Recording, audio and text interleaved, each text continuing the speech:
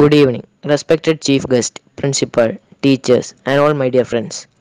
First of all, I would like to wish you all a very happy Independence Day. Today, we have gathered here to celebrate 74th Independence Day. This is really a great nation event.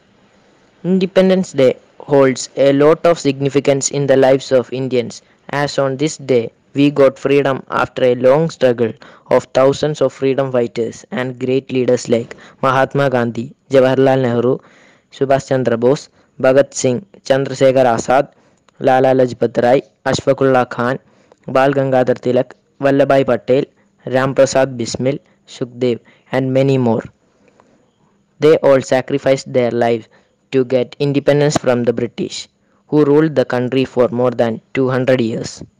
Independence Day is celebrated with gaiety and fervor in all schools, colleges, offices, and other places across the country in the remembrance of all our forefathers who drove the nation out of long slavery.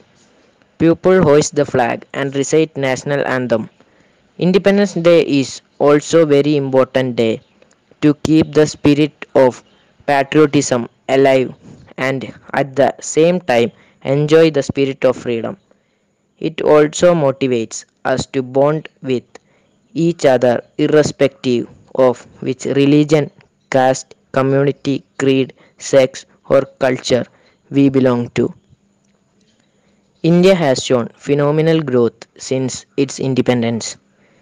India was witnessed growth in various fields including science, technology, agriculture, but there is still a lot to be achieved, a lot to be done. Now it's our turn to continue the legacy of doing something great of our next generations, and we will make it. Jai Hind, Jai Bharat.